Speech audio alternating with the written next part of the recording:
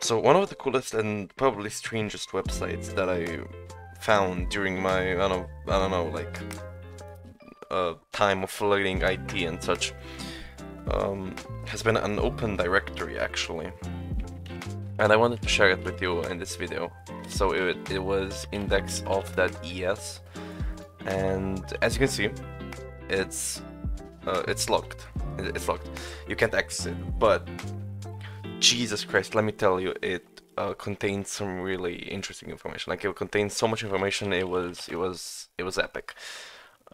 And we can even see it by going to the Wayback Machine, because now it's locked. The owner locked it because of let's see, index-of.es.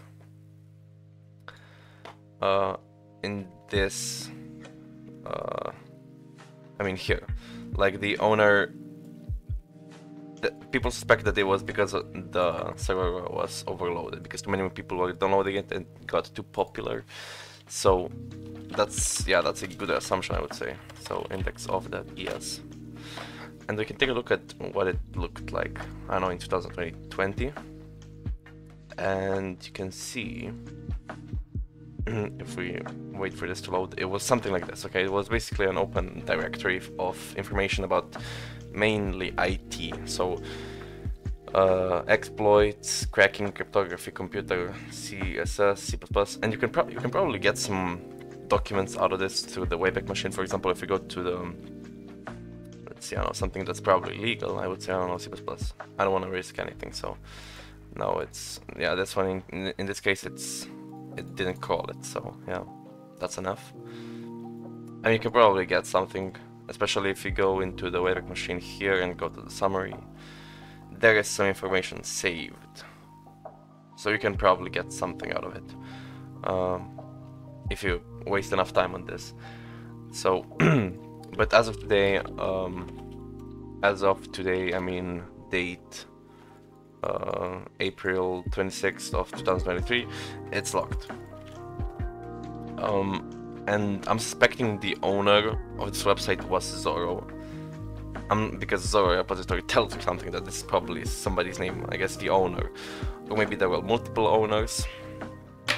But if you Google Zoro on index-of.es on site Reddit, we can see something. The Zoro repository. So it was probably something, right? It's probably somebody just sharing and keeping all of their information on one website, on one server, and wanted to share it with the internet or something. And now they can still share it probably, but just they locked it to specific people. And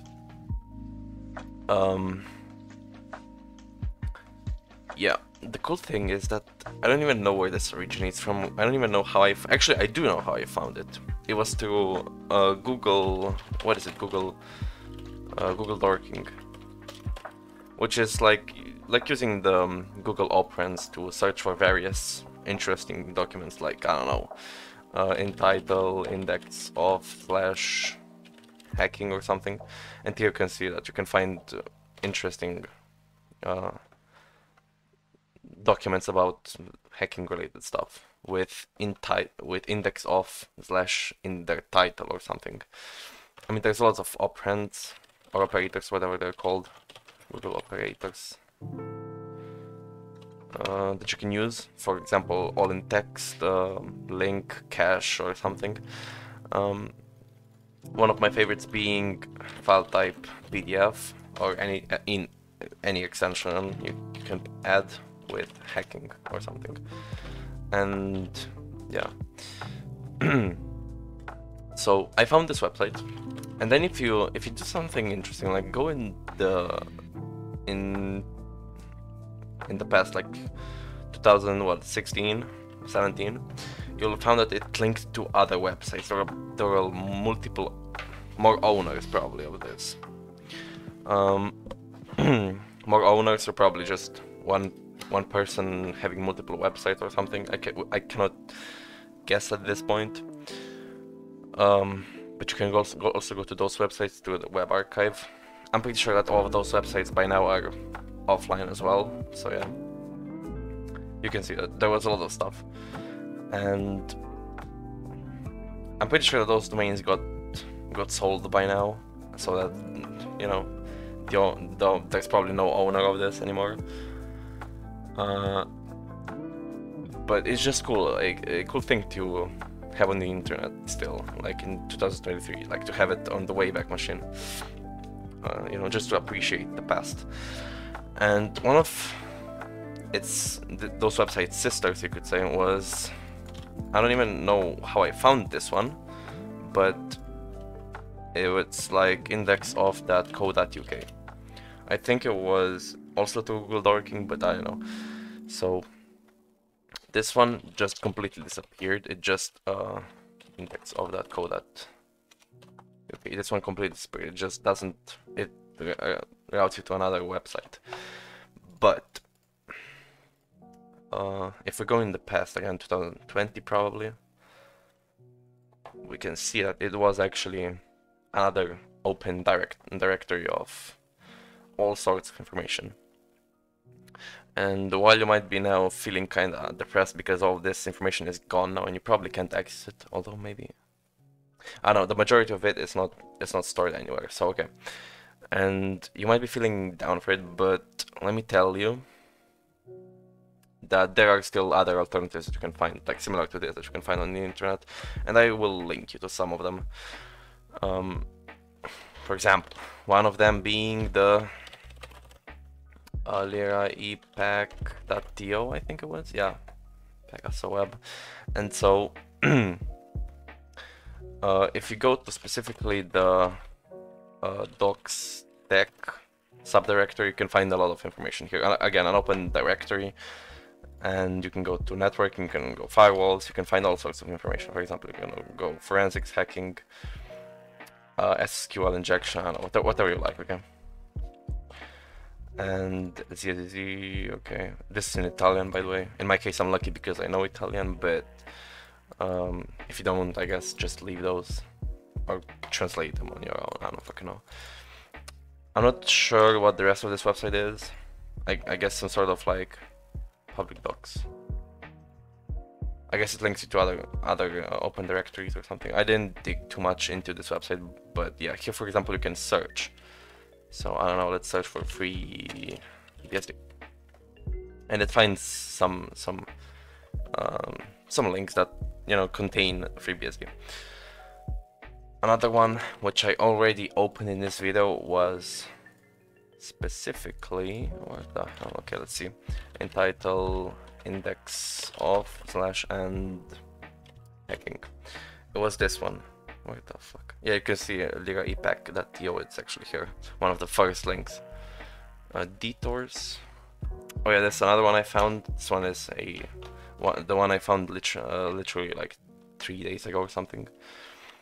And then you have this one, secret subjects. Yeah, if you go in and remove the secret subjects, you have, I don't know what the fuck is this, bro, but like, yeah, I guess you have some sort of, again, some sort of open directory of information. And if you go to secret subjects, you have quite a lot of information here. So for example, under GRD volume 1, volume 2, or info, you have a lot of things to look at if you just feel bored or whatever, if you want to learn. I'm not sure how much of this is legal, but, and probably the knowledge itself is legal, but like depending on what you do with it, it can get pretty dark or pretty gray. So with that said, I'm not linking any more of this because you can probably find more of it by just googling or, you know, seeing the Google Dork technique. But one of the things that I might do in the future is start torrenting index-of.es if you're interested, because I have, let me just, give me a second.